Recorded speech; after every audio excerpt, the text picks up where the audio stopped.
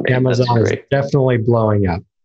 Oh yeah. And it's funny because people often ask the question, is it too late to get in? No. I don't know if it ever will be, because our economy is forever changing. New brands are always popping up, new products are popping up. Like there's always things evolving. The biggest change for us this year was doing merchant fulfilled. So having the warehouse is really helpful for that. Welcome, fellow entrepreneurs, to the Entrepreneur Adventure Podcast, where we talk about Amazon Wholesale and how you can use it to build an e-commerce empire, a side hustle, or anything in between. And now, your host, Todd Welch. All right. So today I have Paul Sauché. He is the CEO and founder of FBAinsiders.co and also of Cajun Prep, which is a prep center for wholesalers and private labelers. And of course, he also is in the wholesale world with us and got his start in retail arbitrage. So Paul, I really appreciate you joining us. Why don't you tell us about your backstory a little bit? Awesome. Yeah. Thanks so much for having me on, Todd. Really excited to be here today. So I got started selling on Amazon in 2015. And I found it because a friend of mine said, "Hey, you're scrappy. I know you like to make money. Why don't I show you how to scan products out of Target? And we'll look at the Amazon seller app." And that's kind of how it got started. At that time, I had a landscape company. My background is in landscaping, agriculture, and things like that. And at that time, my wife just got pregnant with our first kid.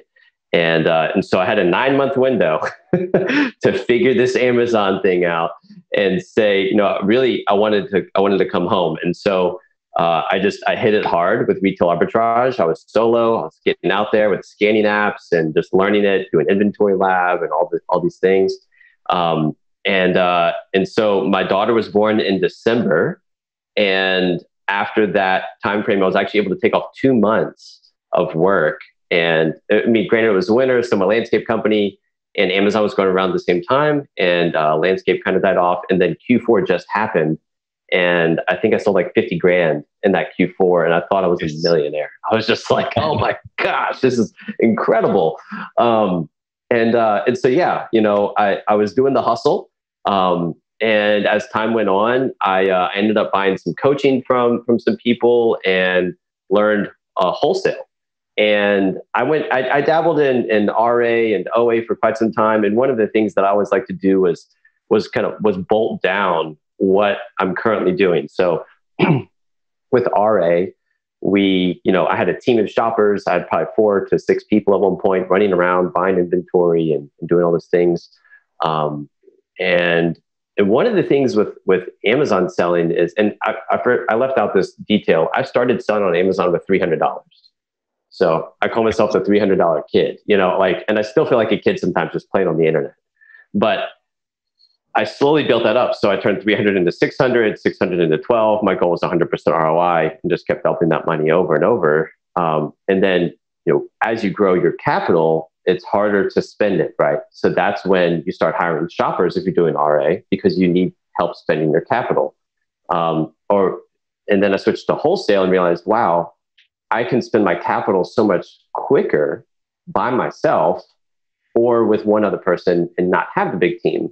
And it's not that I didn't like the big team. I mean, people ebb and flow, right? In this world, people come in and out of your businesses. And so I just hit this spot where a lot of my shoppers ended up doing other things. And then I jumped into wholesale, and that's kind of where I stayed. And so, being able to spend a large sum of money in one chunk with the supplier, buying 100 units of the same thing instead of one of 100 different things, it is nice to be able to do that. And people do that with RA as well. It's all about relationships. We were kind of talking about that before we started, right? So FBA Insiders came along about 3 years ago, where we were doing a Q4 group. I was still doing RA at the time, and we wanted to share retail arbitrage leads with people. And that's kind of how this got started. FBA Insiders was only supposed to exist for 3 months and then stop. And we ended up doing it for 3 months doing this leads group, teach people how to do RA during Q4. A lot of people loved it, and they said, "Hey, you're not going to cancel, are you?" And we were like, "I guess not. If y'all like it, we'll keep going." And so we kept going, and here we are 3 years later with all these different services. We can talk about all that stuff that we do there. And then I started my prep center in March of this year, COVID month. So right as COVID was spiking and things were going off the cuff, I opened up a prep center. And I like to say we're going strong given the circumstances, and especially with, COVID has pushed a lot of people, a lot of brands that were maybe not so much involved in Amazon. Now they're doing a lot more. Obviously the sales have spiked. I'm sure you've seen that. We had Christmas in May, with these crazy, crazy sales, consumers being forced basically to shop online. So I have that prep center now. And we only do wholesale and private label. And one of the main reasons for that is, one, that's my wheelhouse, but two, our sales tax, I'm in Louisiana, our sales tax is almost 10%. And if you're doing OA, you don't want to ship your stuff to us. You want to ship it to a tax-free state. And if that's where you're at right now in this, then I would say just quick Google tax-free states, prep centers, and you'll find a lot of them. That's a little bit of my journey. I'm leaving a lot of details out. Doing this for 5 years, it seems like a lifetime, but it's a pretty short time in reality, but it moves quick. Yeah. Internet years, it's a long time. It's like decades, but in reality, it's pretty short. It goes by so quickly. Yeah. Our journey has some parallels in that I started with retail arbitrage, and I added some private label in the middle there before going into wholesale. So I've got some failures in private label, but got my start in retail arbitrage, which I think is still a pretty good way to kind of learn the ropes on Amazon. There's a lot of barriers to it, but if you can get around those barriers, you can learn the systems without using very much risk or putting up very much money. And just learn how to put those stickers on and all those basic things that, a lot of people just kind of take for granted once you've been in this for a little while. Right. Yeah. And I still believe it's a very viable model. My partner that runs the retail arbitrage group with me, her name's Tony Barnes. I think she just hit 2 million in sales and that's 100% RA. Wow. And she's got a team. I know other people that are doing just as much, if not more than that. I know moms that are selling, $100,000 a month on Amazon, doing RA, involving their kids. Like, it's still a very viable thing. I think with what I always tell people is like, what do you enjoy? Do you want to be behind a computer for a long time sourcing? Do you like spreadsheets? If you don't like spreadsheets, wholesale's not for you. Mm-hmm. Do you like being out in the stores? Some people love that. Some people love building teams of people and having like local people in their area. What's your scenario? Are you in your house? Do you like people in your house that work for you? Like, there's all these different scenarios that you have to think about as you grow and scale. And, for me, I would say I'm a lifestyle entrepreneur. I'm more after, like, I'm in my home office in my garage, mm-hmm. I walk out of here and I go into, to see my kids after. Like, that's what I'm after. Other people are after traveling. Well, if you want to be in Thailand, you can't do RA, or it's going to be very difficult, to have a team of people do that. So it all depends on what they're after. And I'd say all models are viable and all have hurdles. It just depends on what hurdles you want to climb, what you want to go after. Yeah, 100%. There's good and bad for just about every model out there. Why don't we dive into the retail arbitrage? We haven't talked about that a lot on the podcast. So let's dive into what you guys actually do there and the opportunities that people have available to them. Yeah, awesome. So we have, and this is our longest standing product or service, if you want to call it that, where it's a monthly subscription. You could do 1 month, 3 month, or 6 month subscription to a private Facebook group. And that Facebook group comes with, as of the time of this recording, 3 years of data and information and courses and the prices never changed. Like we just keep piling information in. And so we have people jump in for a month and they get what they need and then they jump out. And then we have people that jump in for a month and then they stay for like 18 months. You know, they'll be there for a while. And so it depends on where people are at in their journey. But what we provide is basically this complete suite of helping people get from wherever they're at in their Amazon journey with retail arbitrage to where they want to be. So if they're currently just starting and they need to get approvals for brands, right? That's one of the biggest hurdles with RA. We help them with that. We have guides on how to do that. If people are selling $10,000 a month in RA and they want to bump it to $50,000 a month in RA, we help them do that. At that point, it's probably good to get ungated in Nike and Adidas. We have those services available. So in the group, it's this kind of a la carte. Where are you at? What do you need help with? We also have a team of 8 professional Amazon sellers scattered throughout the country that are posting deals. So when you get this group, it comes with, we say 200 leads a month, plus about $3,000 of value in training. So, and that comes for $149 a month. People have said like, you're crazy for doing that. I'm like, I know, but that's like, this is our kind of our flagship, what we started with. And we truly, and this, Todd, you wouldn't be doing this if you don't enjoy helping people. And so that's definitely one of our goals there. But the 200 leads a month come from actual Amazon sellers, not from VAs overseas. It's not an OA list, although we do offer that as well. But these sellers are actually grabbing items off of like Walmart shelves, Walgreens shelves, Home Depot, wherever, putting it in their cart and then sharing that product with the people that are subscribed to that. And so, there's all the data there. And then what's cool is people can ask questions like, hey, why did you buy this product? Like one thing we don't share in there is sales ranks.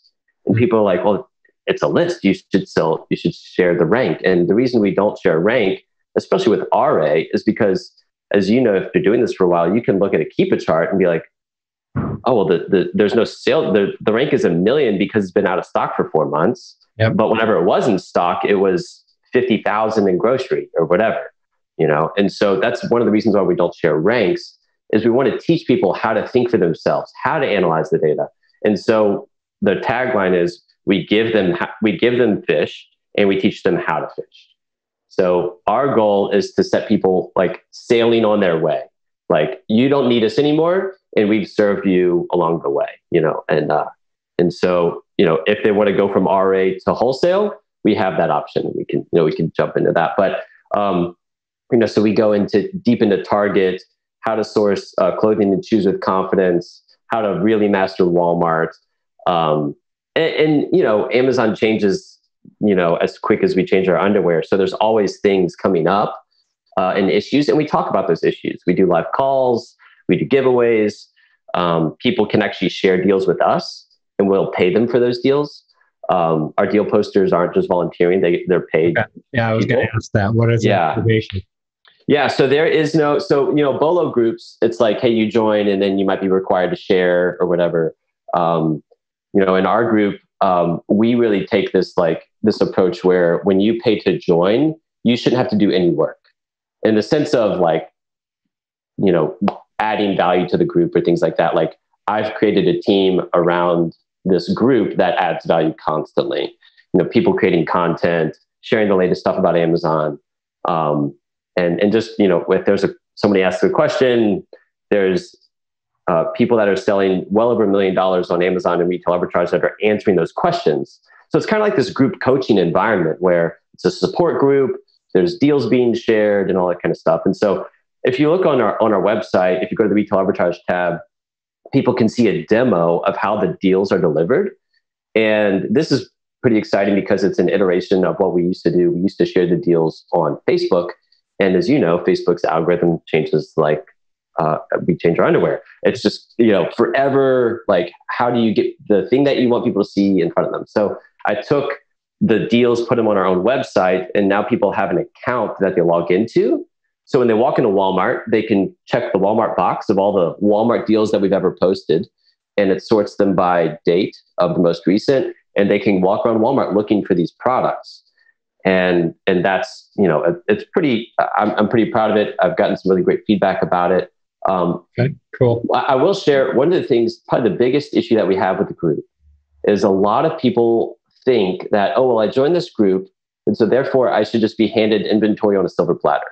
Mm-hmm. And there's no service out there on Amazon like that. And if it is, you're going to make like 5% return on investment. Like it's not going to be of value.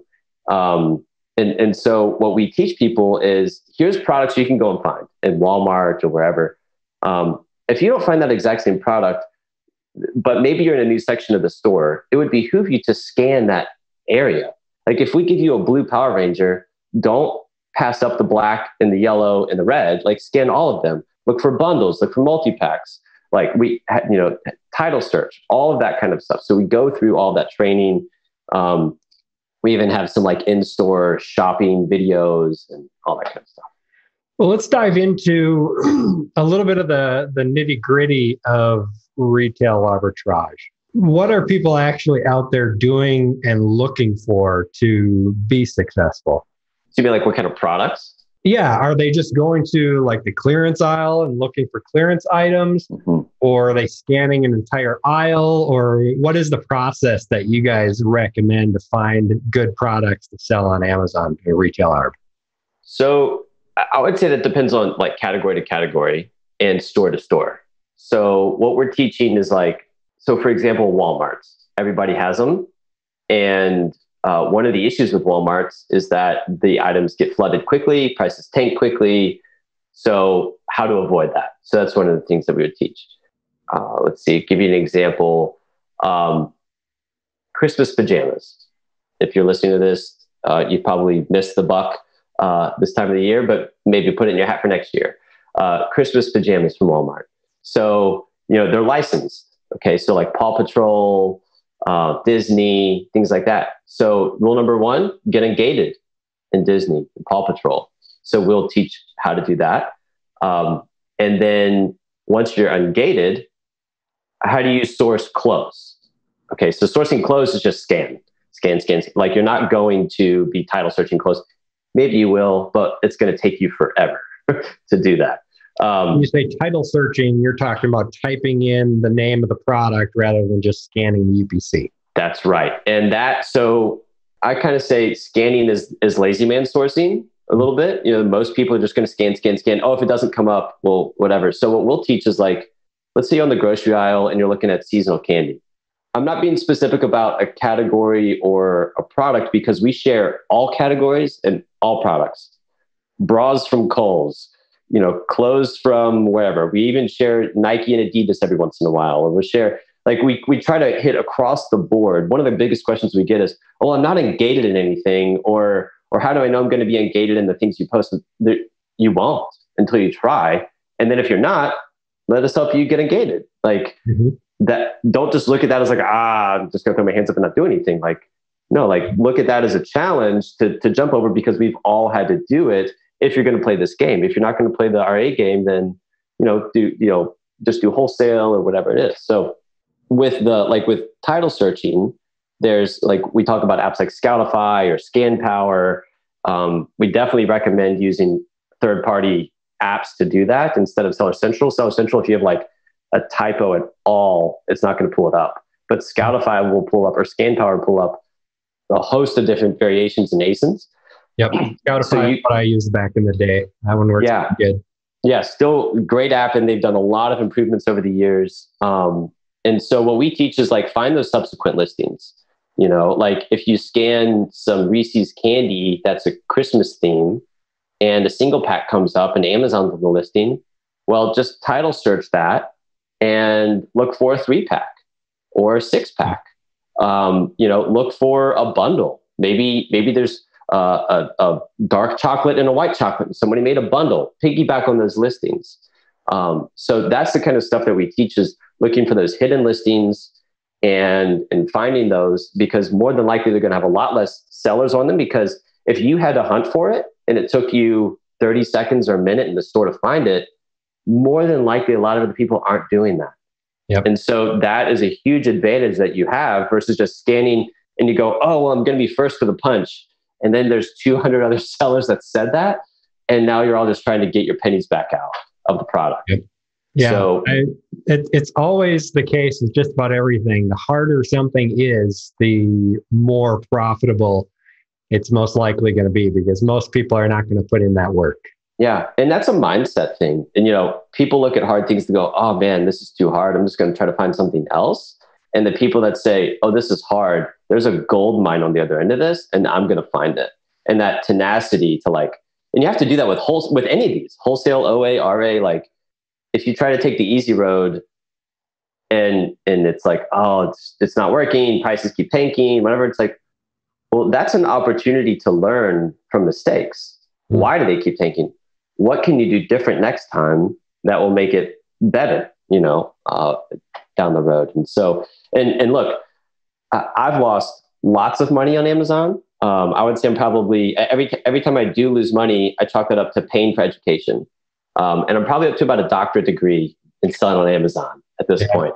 But I've learned, I still do it. I still make plenty of money doing it. It's just learning and sticking with it. And I've seen a lot of friends that don't do it anymore because they're like, it got too hard, whatever. It's like, well, that's just one less competitor, but it's also like, I think it kind of shows the character of a person. When I coach people, I'm like, I'm going to try to talk you out of this because it's not an easy road, but it's a rewarding one. I get to walk out of the store and go hang out with my kids at 11 o'clock and take them to the park.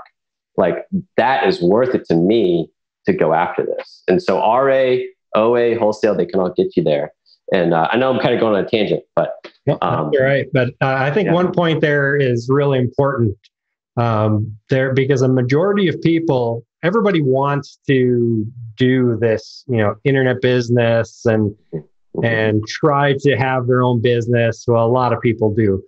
And everybody's traveling along. And in the beginning, it's easy, it's fun, you enjoy it.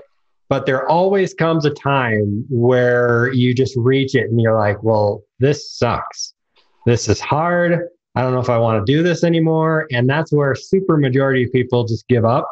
And maybe that 1, 2, 3% that push through that and actually become successful. So I think it's important that people understand that at some point that is going to come. And it's all about whether you push through that or just give up. And if you give up, then you're going to go try something else and you're going to reach that same point at some point over there. And that's why you get people who jump from one thing to another, and never find success, because every time they run into that difficulty, they're just giving up and saying, well, this doesn't work. Nobody's actually making any money in this. Right. And I think on the other hand, I've been listening to the book Atomic Habits lately. I don't know if you've read that or listened to it. Have not read it, but I've heard it's really good. Phenomenal. One of the things that he talks about is, one of the biggest issues with business is boredom. Mm-hmm. Once you're bored, or any skill, like you think of an Olympian athlete, the guys that become the Olympian athletes are the ones that can tolerate the boredom, because like with all of this, it's so repetitive.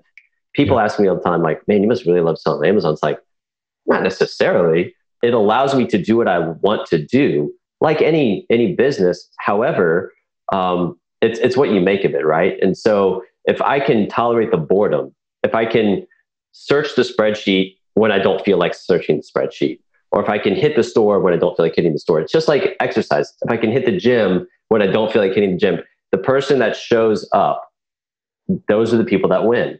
And that's something that we all can control. We can all show up.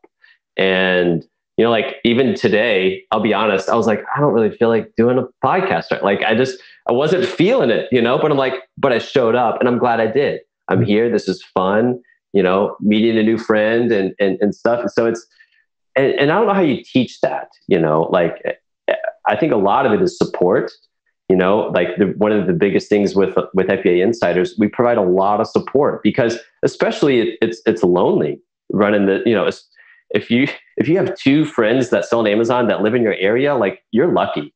Most people have, no one to really talk to about this kind of stuff. And so joining a community, having friends to talk with, jumping on the phone, adding value to their life, helping them first, not waiting for you to be helped, first, like just those basic things, man, it really creates that environment of success and just in pushing through. And so, And on the flip side, you were talking about there's the 2% or 3% that push through. And let's say the other 97% that don't. I would say, that's sad, because many people, they're in that 9 to 5. They want to leave the 9 to 5, and then they settle for the 9 to 5. It's like, oh, I tried and it didn't work. And it's like, no. And so now you're going to live the next 30 years, like, doing a job that you don't want to do. Like, that's sad, like what, and that to me, that's so motivating. Like, I want to be doing something that allows me to do what I want to be doing, spending time with my family, getting to travel, those types of things. And, being benevolent, all that stuff. And to me, money's a tool, right? And if we can have an open hand with that, there's a lot that can happen. So I'm getting more philosophy stuff, but all retail arbitrage, OA, wholesale, selling on Amazon, selling on the internet, it's a tool. And I think it helps us meet our goals. And so it's, what are those goals? For me, I wanted to come out with my kids. Some people might want to be a vagabond or whatever. Yep. Finding your why. It's very important. We've talked about that before. And yeah, without that, a reason to keep doing it, when you hit those roadblocks and get bored and stuff, then you're just going to give up if you don't have a why to keep moving forward. You're exactly right. I mean, I can't tell you how many times when I was starting to sell on Amazon and trying to go from part-time to full-time, that I had so many doubts in my head of like, is this going to work? Is this going to work? Is this going to work? And then having like in the back, thoughts of like, okay, if this fails, then I can go landscape. Or if this fails, I can go be a waiter. Or if this, like, all these wild thoughts of just like, I'm just waiting for the ball to drop, And it's like, man, if I just lean into it, be confident. Like, I remember the first time I bought 10 units of the exact same thing in a Marshall's. It was like these Halo Lego sets. And it was like, I felt like I've always went really wide with my purchases. Like, I wouldn't buy more than 2 of something. And I bought like 10 of the same thing. And I was like, oh, the sales rank is really low. Oh, the data's not enough. I mulled over it for like 20 minutes in the store, and I did it. And they all sold in the same day. And I was like, why did I question myself so much? Like, I know the data. I know how to read it. Like, what I really teach people today is like, whether it's RA or whatever, you want to be a master at reading a Keepa chart. Like, that's a huge thing that we talk about in all of these groups. And it's like, really, I'm a professional Keepa chart reader. That's the way I look at myself. Like, I can read the charts like the back of my hand. And right now they're going crazy. Like, a lot of them aren't showing data. How do you get historical data? What do you do with all that? And so, but with that, it's like, once you know how to do that, there's a lot of confidence that you can have in your purchases, obviously within reason, right? Don't go crazy and buy 10,000 of something and hope that it works out. Yeah, you can't fully predict the future from the past, but you can have a pretty reasonable idea. Yeah, absolutely. So like with wholesale, one of the things that I teach is like, on your first order, super conservative. Like, don't get crazy. I've done it before. Didn't work. Like, the times that I was like, oh, I'm buying 300 of this thing, it's going to blow out the water. And then I buy 300, and then, oh, Amazon just decided to sell the brand, and there goes the buy box. You always, that first purchase is always like maybe a case or a couple cases you have to get your own data. No matter how much you think you understand the Keepa graph, you never know what'll actually happen until it's in there. I literally told somebody that like 2 days ago. I was like, your data is the best data. Keepa is a tool. All these, Jungle Scout, they're all estimation tools. And that's just it. Remember that it's a tool. It's not, Bible truth. It is just a tool. And, use it to your best ability, because they all waver. Like, some of them really high estimations, some of them are low. Meet in the middle, and just get your own data. Like, and what I like to look at is my daily sales. Okay, today I sold 3. Yesterday I sold, 4. The day before that I sold 1. And get those averages. Okay, on average I'm selling 2 a day. That's 60 units a month. I'm going to order 60. Keep that 30-day supply rolling, and that's how how that works. Yes. So let's roll into wholesale, since we're starting to talk about it. You sell in wholesale yourself as well. What are your targets, and what do you train people to do in that area? it varies so much. I would say the most common things that you hear: 30% ROI minimum. Some people go lower than that. Some go 20. Personally, for me, I like to stay 50% ROI and higher. And I've done a pretty good job with that. It depends on how much capital people have, and where they're at with that. In terms of the supplier, we really promote small to mid-sized brands where that you can pick up the phone and you might get the owner, or maybe it's a team of 20 or 30. Like I've got a supplier out in Georgia. I pick up the phone, I'm talking to the owner's son, and I pay over the phone. And this is my favorite, is when they ship direct to Amazon. I don't recommend that for everybody if you're just starting out, but I've got probably a handful of suppliers that I don't have to see or touch it. And it doesn't even go to a prep center, and I own one. It goes straight to Amazon. If you can do that, that's sweet. In terms of the parameters though, I try to keep a pretty open window. It all depends on the category. Like we were talking about earlier, do you want to put forth the effort of correcting listings or, things like that? If you're willing to do some extra work, then your parameters can go a lot wider. If you don't want to do any extra work, then you're on a pretty narrow path. Distributors are good. I think it helps people cut their teeth, but to me, it's glorified online arbitrage. Is buying from a distributor. You have permission, that's good. So you shouldn't get IP complaints, ideally, depending on the distributor. Some of them just sell you stuff when they're not supposed to. Ideally, what we try to teach is help people lock in a corner, right? So building those relationships with brands. Again, more on the philosophy level. If you're relational with people, obviously they want you to spend money with them. And they want you to pay on time.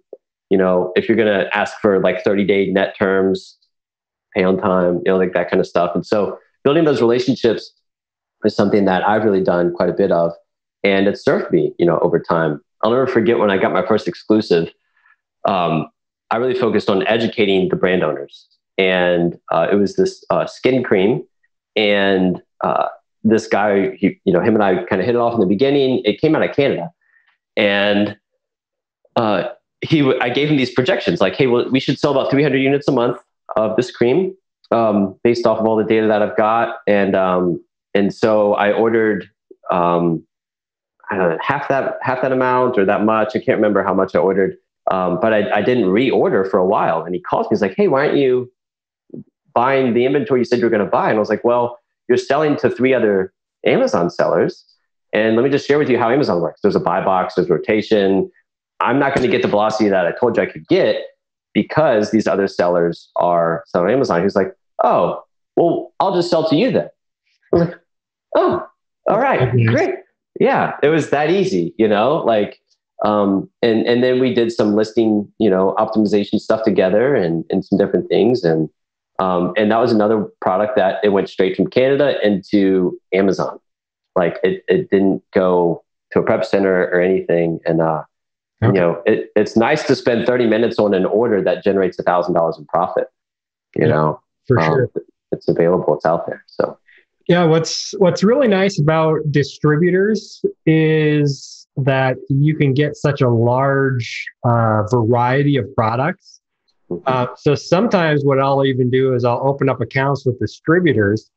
Maybe their prices are good enough, maybe they're not. But in either case, you can then look at those individual brands that they're selling and perhaps open up an account direct with the brand.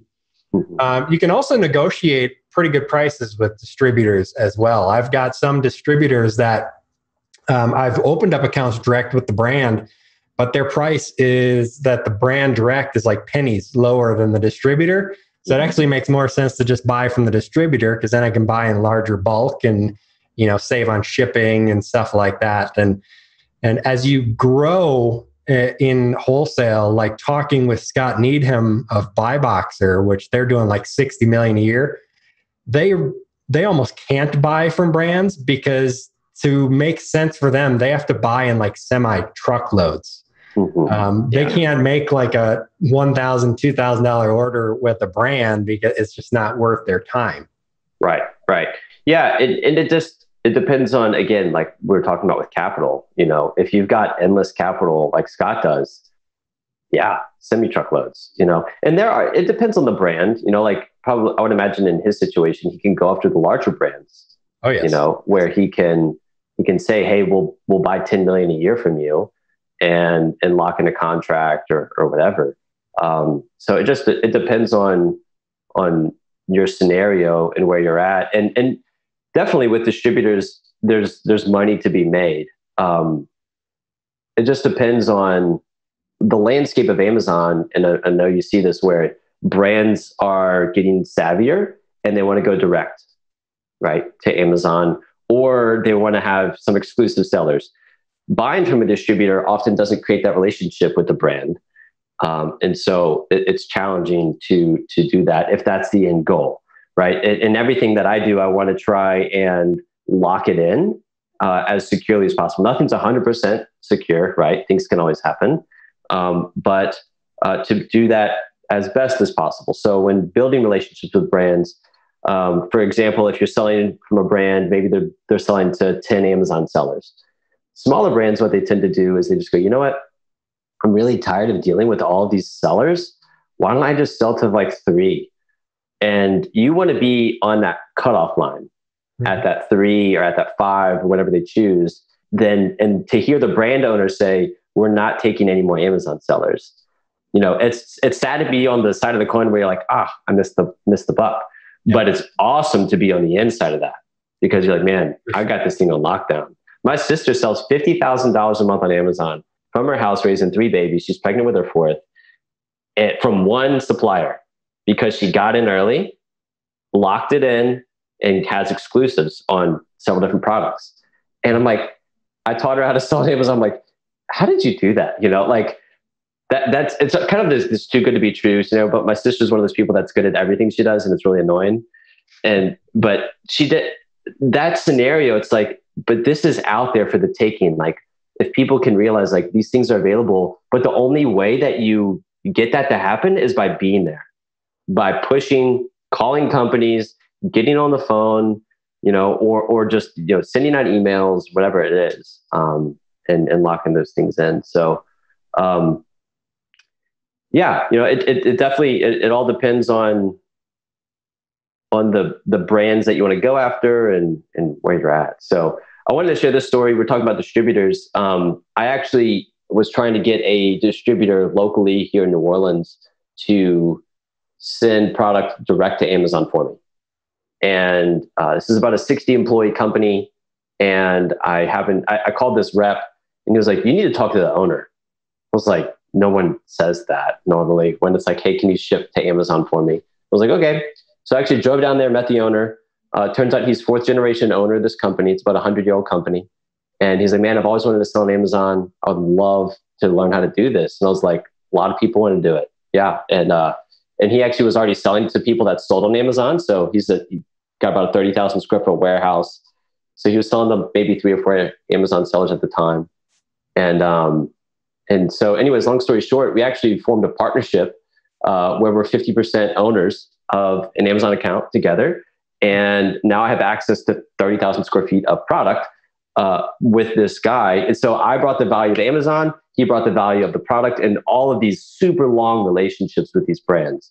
I mean, brands that they've been buying from for 50 plus years. Mm-hmm. I can't bring that to the table, but he can. And so it was just this really good marriage, not to mention we get along really, really well. Like that's super important for business partnerships. But our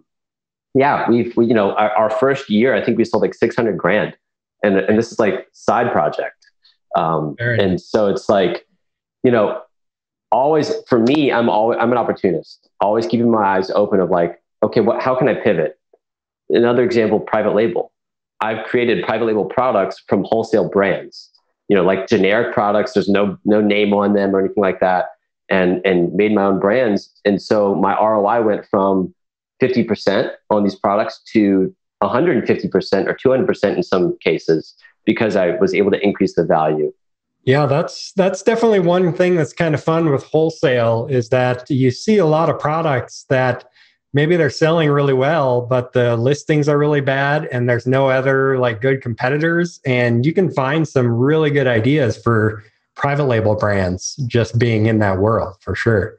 Yeah, Cool. wholesale and opening up an account with someone. That's another really good way that people can do this Amazon game. Obviously, you need to know the world and be the expert bringing it to the other person. But that way, I'm guessing that you probably don't even have to pay for the inventory. He's just sending it all in, and you guys are like splitting the profit.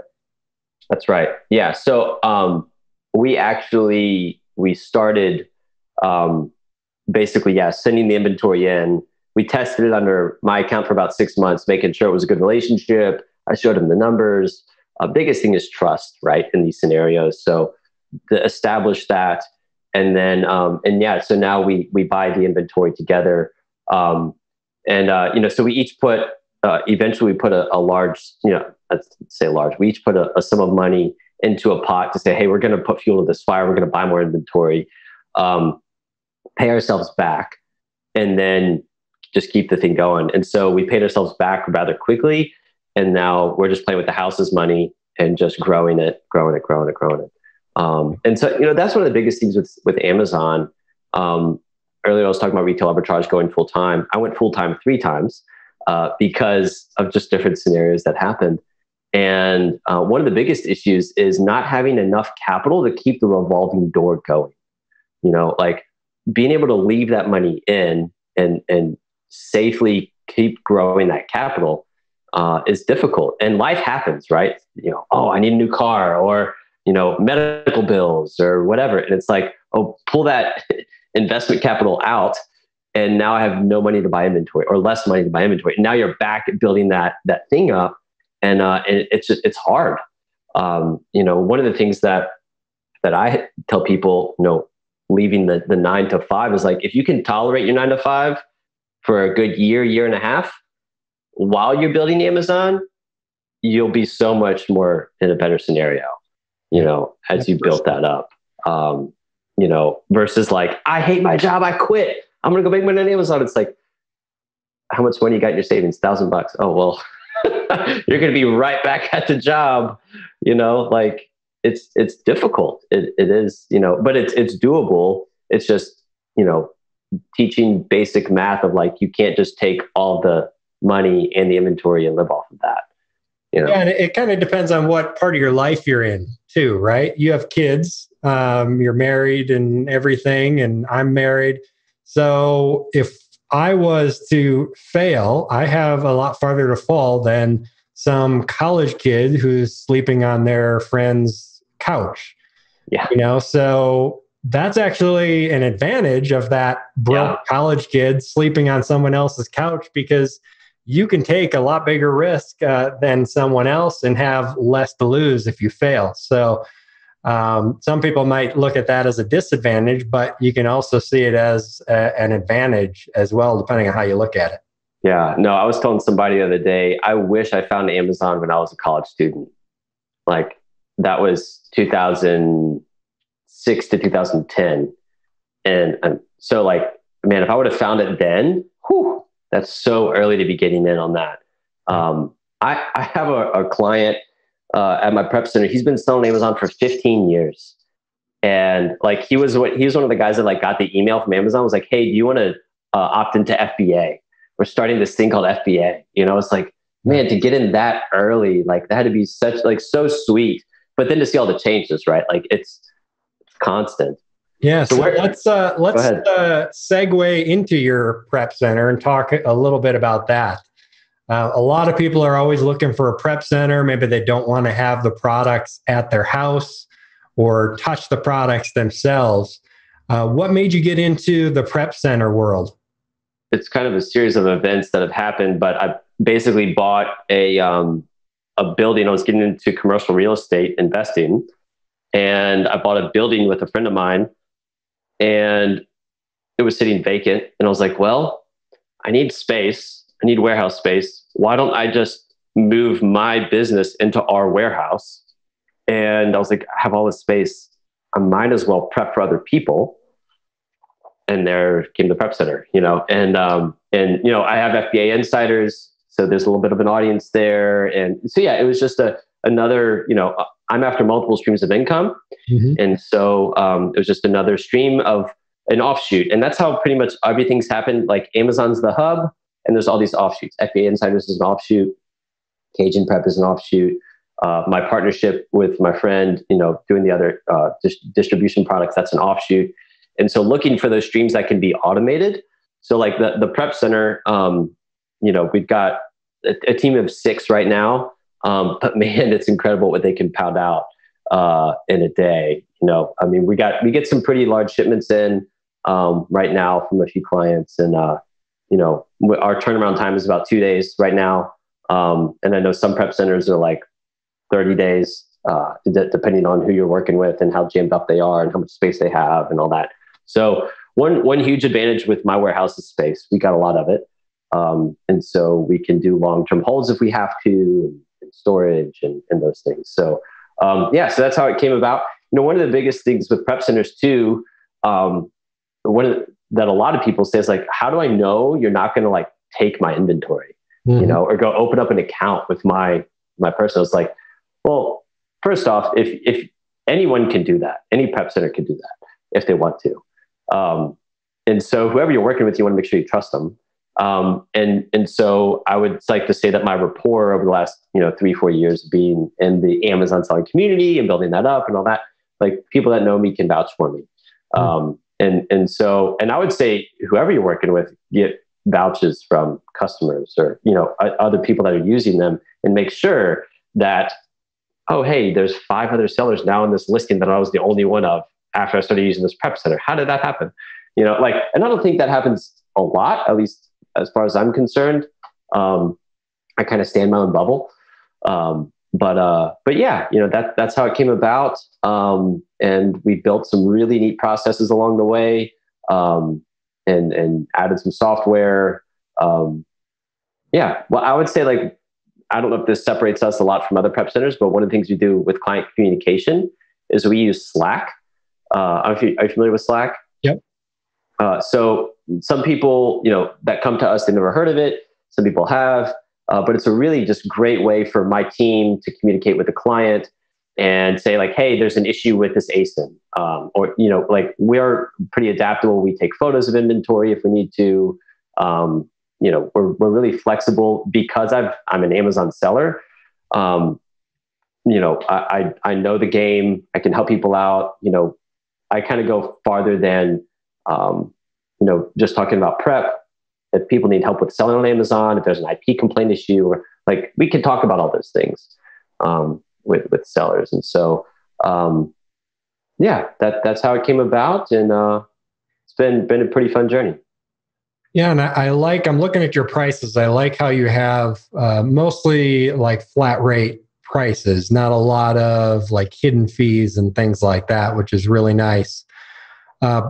Before we dive into that, though, for my own purposes, do you mind sharing what software you're using to run the prep center? Yeah, so we use Boxed, Boxt. So have you ever heard of that before? Yep, I actually use that one. Yep.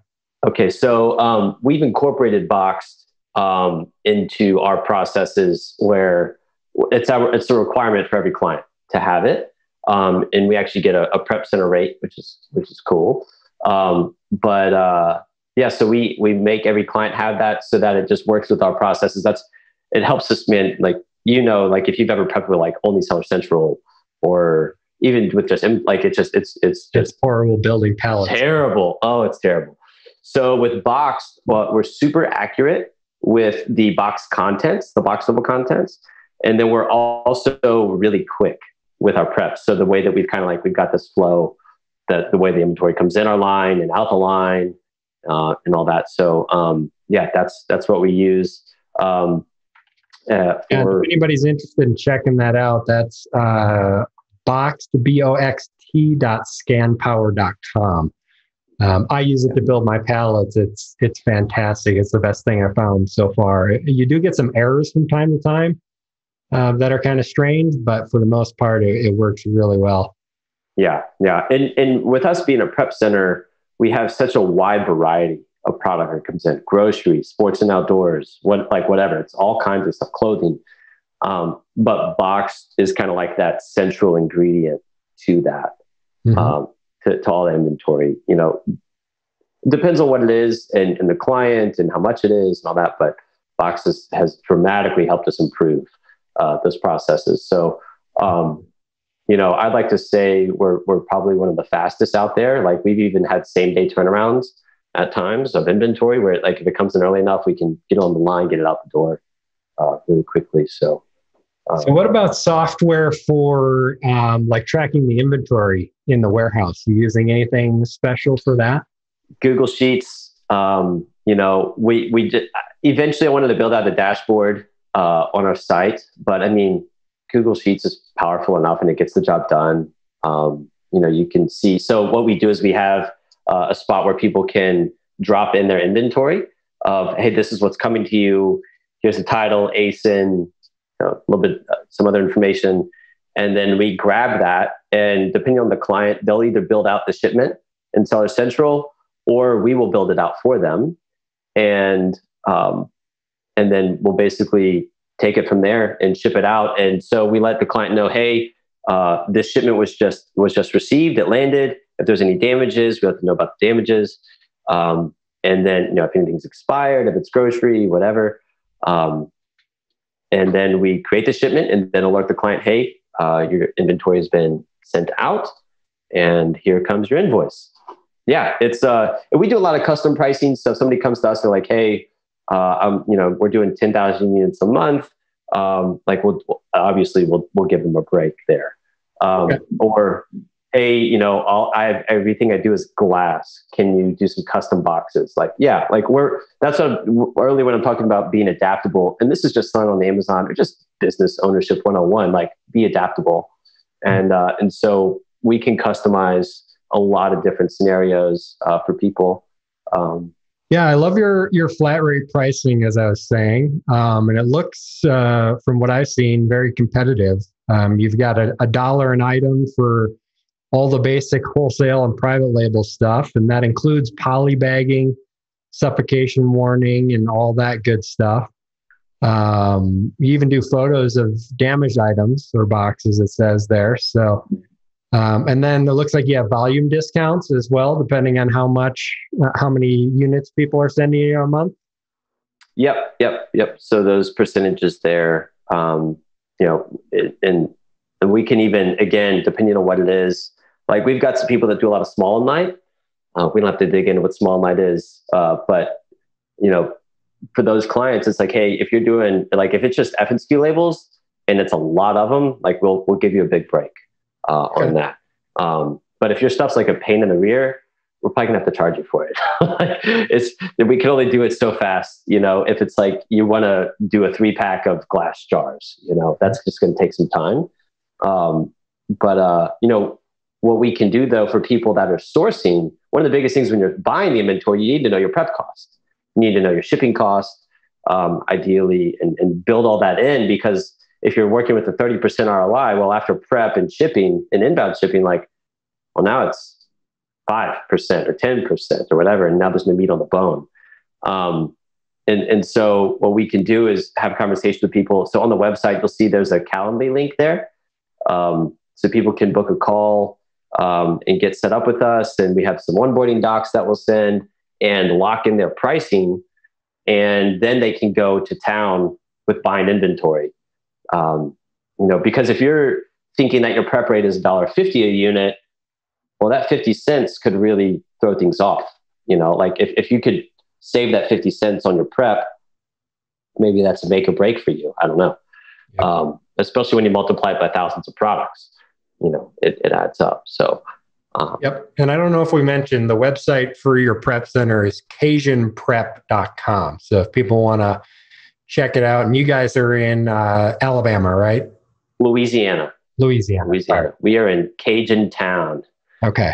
Down here. Louisiana. So. And one thing that I have done a little bit of, I used to use just prep centers mostly, But now I have my own warehouse. I still use prep centers occasionally. And what I usually use that for are like big, heavier items that, let's say I'm buying it from a supplier in North Carolina. To ship that all the way to Utah can be quite expensive. So I've actually found like prep centers that are near those suppliers and just jump it over, and then they can direct ship it into Amazon. And even paying the prep fee and everything is still cheaper than paying that shipping freight across the country. So that's another way you can kind of utilize a prep center, even if you did have your own warehouse, or maybe you're doing it out of your house or something like that. Mm-hmm. No, you're exactly right. I did the same thing with the supplier I had in Ohio, and like the prep center was 30 minutes away, from them. And, I could ship a truckload to that prep center. It didn't cost me anything, to get it to them, but to ship that down to Louisiana, same deal, it's like, and I have to deal with it. Right. So you have to see like, okay, what's worth it or not.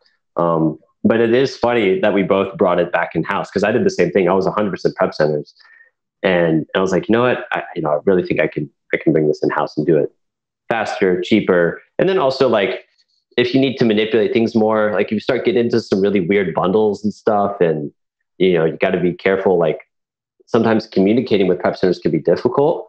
I was talking earlier about the private label products I built from my wholesale brands. These were 3-part kits, and one of the ingredients of it was cardstock, paper cardstock. So it's like, okay, so this has to be packed just right. So some advice for you that are using prep centers: if you've got something that's sensitive, create an SOP of how to do the prep and just send it to the prep center. Just give this to your staff. This is how it has to be done. Mm-hmm. And that's, if somebody came to me and was like, hey, here's an SOP for this, here's how it needs to be done. Wonderful. Like that helps my staff so much. It's kind of like working with virtual assistants. Clarity is key. You want to have a lot of clarity with these prep centers of what you expect from them, what they expect from you. And that will help all scenarios go by smoother. Yep. For sure. Yeah. And make sure you evaluate the prep center as well. I'm sure you guys do an awesome job, but what I like to do if I'm going to work with a prep center is first, use their contact form to send them an email, maybe ask some basic questions, how much would this style product cost to prep, or how long would it take for you to receive and send it back out? And even if those questions are on their website, I like to send some questions like that, because I want to see how long it takes them to get back to me. If I'm a new customer and I'm going to be coming on and it takes them a week to get back to me, it's probably not going to be great once I'm an actual customer and they don't care about me as much anymore. And then I also like to get them on the phone, after they maybe answer that initial email and everything looks good. Get them on the phone, talk to them about their operations and stuff like that, and just see what kind of communication level, because that seems to be where most prep centers fall apart, is their communication with the customers. And I've had that problem before where, okay, this shipment says it was delivered 4 days ago and nobody said anything to me. Did you guys get it, or what happened? What's going on? And that can be a real pain when that communication's not there. Well, and those two things that you just mentioned, that's exactly when I started the prep center. I was like, we're going to get things out quick, and we're going to communicate. We're going to over communicate. They're going to be annoyed with us that we give them so many alerts. Like that's what I want our customers to feel, is like, man, they are Johnny on the spot. And so I got lucky. I have a really awesome manager that he's just really great with tracking all the data and all that. Like even on our personal thing, like there's some KPIs that we track. One of them is items per man hour. And I want to look at those averages. Like, where are we at? Why was this day low? What happened here?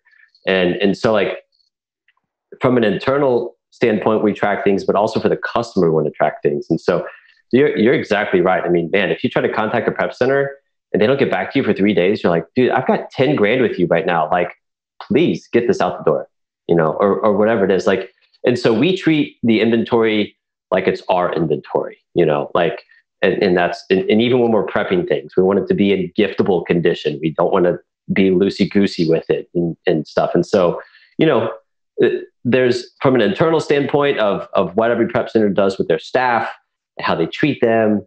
And I think you can kind of tell when you get the owner on the phone. And that's why I like to jump straight to a phone call. Let's just chat for 15 minutes. It's only 15 minutes for me. And for you, I think it could be make or break. So it's like, let's talk on the phone. You can feel out who I am. I can feel out who you are. And there might be a thing where me as the prep center owner, I'm like, I don't want to work with you. If you're a jerk, I do not want to do business with you. There are ways. It goes both ways. We're being interviewed on both sides. And so, from there, then it's okay, let's get you onboarded and, communicate. And so, we always like to knock things out of the park, but, and two, with Slack, I love it because I get, it's on my phone and, on one hand, I don't want to be ruled by my businesses, but on the other hand, if there's an alert that's urgent, I can catch it, Mm-hmm. And the prep center is not, it's not like Amazon where it's 24 hours, we're 9 to 5. So. Yeah, communication is definitely key. Another little thing that I like to do that can be helpful is look up the address of the company on Google Maps and make sure it's actually like an actual warehouse on Google Maps. Just another little way to kind of to verify that the business is probably legit, because a lot of people are pretty nervous about that when they're sending product to a prep center and people they've never met and things like that. So just doing the little things to kind of verify the business. So one thing that I would say about the address is I actually don't provide mine. And the reason being is because I don't want people to send me inventory that aren't set up with me. Sure. So that has actually happened where, with other prep centers and stuff, it's like stuff just shows up and you're like, whose is this? And you have no idea how to contact, people just send you stuff. And you would think it's like, who would do that? I don't know, but it's happened. And so that's why I like to, I provide the address after the call. Yeah. And so, I get that methodology of make sure it's legit and things like that. And it's definitely one way to vet. That's why I keep it off. And maybe I should put it on, but. Yeah. Yeah. I think as long as you give the address out, to the people once they've contacted you, so they can kind of vet you a little bit. Yeah. And maybe you put a note. Local chamber of commerce or something like that as well. Right. And I probably could even put a note on there of don't ship us anything until you've been set up or something like that. Or just leave out the address number, contact where they complete address. There you go. But then at least they'll know your street and city and everything. All that stuff. For sure. All right, cool. I think we dove into a lot of really good stuff in this. If people want your prep services, check out CajunPrep.com. And then for your training and things, we set up an affiliate link for that. So they can go to entrepreneuradventure.com/insiders. And that will take them over to your FBA Insiders page, where if they're interested, they can learn about retail arbitrage, online arbitrage, wholesale. And one thing that we didn't talk about, which we can touch on really quick, is your FBA VAs. So you've got, you help hook people up with trained virtual assistants, correct? That is correct. So if people go to that tab, the FBA VAs, there is a questionnaire that you can fill out, and there's a whole host of things that a VA can help with. So we have a full-time or part-time VAs that are available that are trained, and it's all, in Amazon, there's so much minutia, right, of things that just take up your time, handling customer messages, reimbursements, price alerts, stranded inventory, deleting old listings, feedback, all this kind of stuff. And so the VAs are trained to handle all of those things. So it's not so much sourcing as much as it is all of it like admin assistant type work. All the busy work that is super important, but is not fun to have to be doing all the time. That's right. Now, I will say, this is not on our website. It might be at one point, but one of the things that I actually did is I had a VA that was, all this VA did was reach out to suppliers. He was trained on that. That's all he did. 5 days a week. Mm-hmm. And I got inundated with so many suppliers that we couldn't keep up. It was like, we don't need any more suppliers. And the same thing. Let's just milk our brands that we have. And so I had this trained VA, and I was like, man, I don't want to let them go. And so I had some other wholesale Amazon sellers, and I just was like, hey, is anybody interested in a part-time VA 1 day a week to go and source for you? So you get 4 days out of the month. And this is people that are kind of starting out. And so, yeah, I got 4 other Amazon sellers doing 1 day a week with a trusted VA. And I was like, this is like, they've all been really happy with it. And, for somebody that's starting out, especially if you're part-time, you don't have a ton of time to call people and reply to emails, because all the VA is doing, sending the initial email, finding the supplier, and then you field the response. So setting up the accounts and things like that. Yeah. That might be something that we offer in the future as well. Because that is, once you learn how to source for suppliers, it is so time consuming to do constantly. And so, but you want that pipeline to stay filled with new, fresh suppliers until you've built up a good stash of people that you can buy from. So 100%.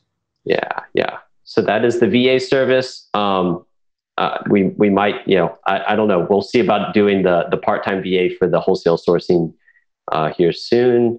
And there's a shop page on our website with a lot of other like smaller mini courses and things like that. Like if you don't want to, jump into any of the groups, you can just buy like some a la carte courses and things like that. Like one of the things we talk about is gift cards, and buying discounted gift cards to really save money. Like when you're doing RA or even just personally, like if you want to go out to eat, you can buy a 20% off gift card from raise.com and save 20%. All right. Awesome. Well, Paul, this has been fantastic. Again, entrepreneuradventure.com/insiders. If people want to check out what you guys offer over there, and CajunPrep.com. Really appreciate you coming on the show. I think this has been great. A lot of really good information. And I hope how's your Q4 going real quick? Oh, it's going well, man. Yeah. It's been, there's whirlwinds, right? Having to deal with all these slow FBA check-ins, but making it work, Good.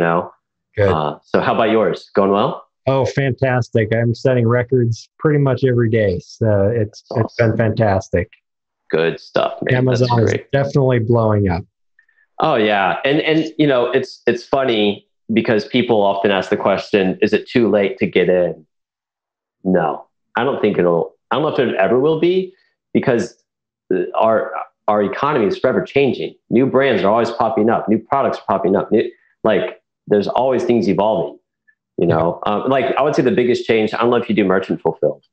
That was the biggest change for us this year was doing merchant fulfilled. So having the warehouse is really helpful for that. That's probably been the biggest thing this year. But it's again rolling with the punches and adapting and keeping it going. All right. Awesome, Paul. Well, I appreciate it. You have an awesome one. Great. Thanks for having me on. It was fun. This has been another episode of the Entrepreneur Adventure Podcast. Thanks for listening, fellow entrepreneur. And always remember, success is yours if you take it.